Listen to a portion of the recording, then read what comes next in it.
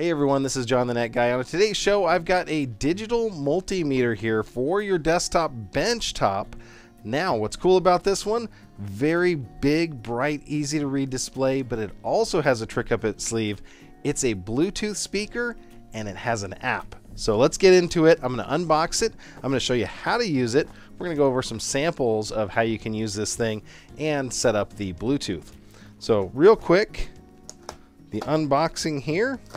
Something cool about this one is it uses all of the standard probe connections, so it's going to make it very easy if you're used to using certain types of probes.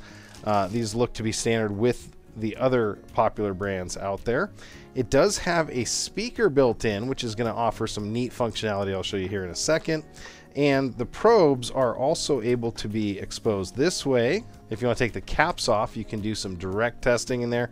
If for your safety, you're working around some sensitive electronics or things where you could get an arc across them, you can put the covers back on and use just the tips there.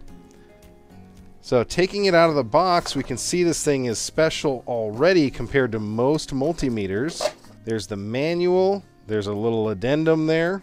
It has got a gorgeous look in the front of it here. One of the beautiful things about this is it's a clock as well. So when you're not using it, you can have a benchtop desk clock as well as a Bluetooth speaker.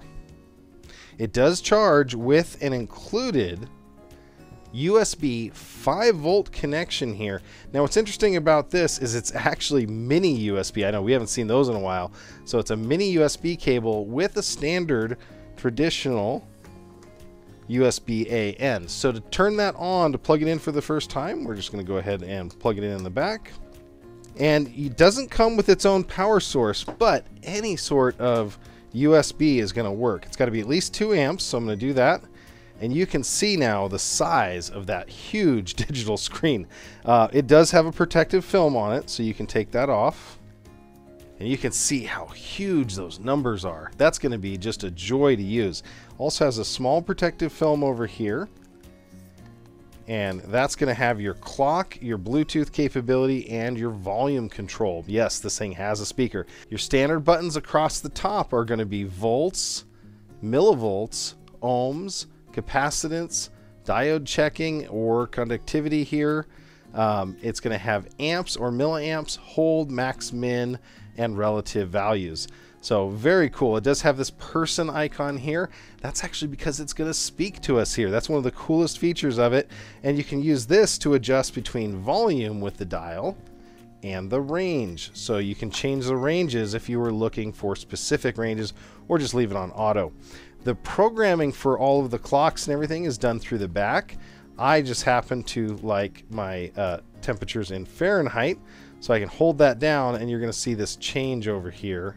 So I can get into the programming mode here and I can change that to Fahrenheit. Now I can also change the time. Okay, now to set up the Bluetooth is blinking right now. This one's really easy.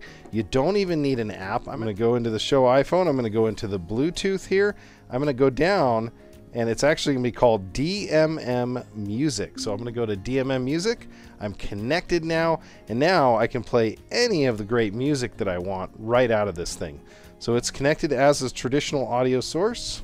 So I can play music here through the included Bluetooth speaker.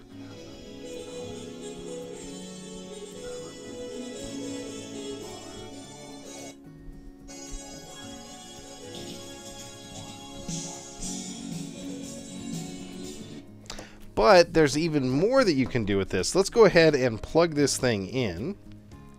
I'm going to go ahead and take the probe covers off on the protectors off the back side. And I'm going to go ahead and put the black into the common.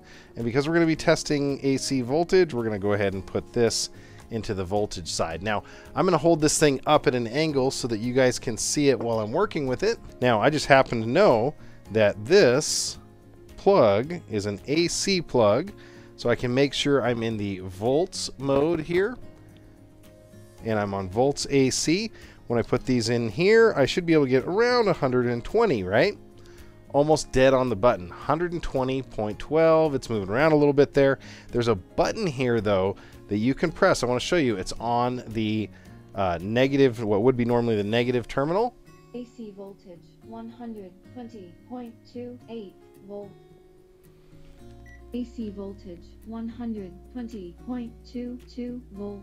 It will read out the voltage or any other reading that you have there on the screen. Now I'm going to switch it over to the Hertz mode here. And there's the Hertz. 59.98 Hertz. There we go. And we can do other things like, again, continuity testing. So I have no continuity. Over range. Open. Over range. 8.31 ohm. So you've got ohms of resistance, which we can do on there. 0.78 ohm. So very low resistance. You do have diode checking and other capabilities. You do have a max hold. So I can go into any setting and I can hit the hold button. We're going to go to AC again here. And then I'm going to go ahead and test again with the probes. And what it's going to do is it's going to hold the maximum voltage when we hit that hold. So what it's going to do is it's going to hold the value that we see on the screen when I take this out. Now you can also use min and max capability here. So it's going to have the max value that we've seen. If I want to see the minimum for a drop, I can do that. So this can be really cool. And we can also go to relative. So if that was the baseline, it's going to show you what it did up or down, depending on if it's moved. And you can actually combine these real quick. So you can say hold the maximum value. This just happens to be 120.44. If it goes up or down a little bit, if it goes up, it'll measure that new amount. So same thing with min. If you have it here, it's going to show you the minimum value in the sampling range. Now what's cool about this is, again, it does have the ability to be used with an app. So I can bring this up. The app I want is called DMM, or Bluetooth DMM. You can go through and set up an account and customize all your settings, do all those great things. I just want to use the vanilla capability that it comes with, and that is more than impressive. I'm going to go ahead and open it, and I'm going to say that I'm a visitor. I'm going to allow. I'm going to connect to the device. I'm going to tap the device to connect. It's connected to it, and now I can run in and see the different values here. So right on my mobile phone, it has 120.25. Now I can hit that button. 120.29 volt.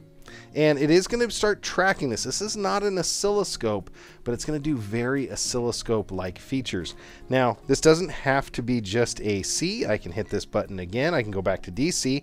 One of the biggest things I have a problem with every day when I do a show is making sure to charge my show batteries. I use my other multimeter to test here, and as you can see, 1.386, and I can actually hit the button and play that for you.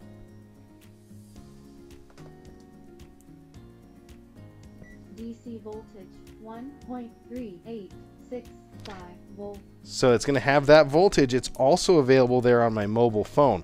Now, where would you use this? If you are trying to find out, maybe you've got a outlet in your house and you want to make sure that that outlet is working, or when you pull that circuit breaker that it's going to go ahead and turn that off, you could use this to find circuit breakers. You could use this with automotive fuses to make sure that there's voltage at a fuse. You can make sure that the voltage in your car is correct. One of the things looking for or tracing electrical shorts or leaks of energy in a vehicle can be very difficult. Having the data over time would be very nice. So that's one of the neat things that this will do, is it'll track over time that amount. You can also change things around here. Looks like it has capabilities to do a non-contact voltage. I didn't see that with this unit, but it looks like it's available for some of the other benchtop multimeters, which is pretty cool. And we can change through basic modes here as well. So I want to thank my friends over at Zotek for sending this thing over. It is cool. Very cool to have a benchtop multimeter with all of these capabilities here. It's got temperature, volume. It is a clock as well, which is something interesting. It is a Bluetooth speaker, so if you're running out of speakers in your benchtop work area, this might be something interesting to check out. And this is from the Zotek company. Thanks for watching.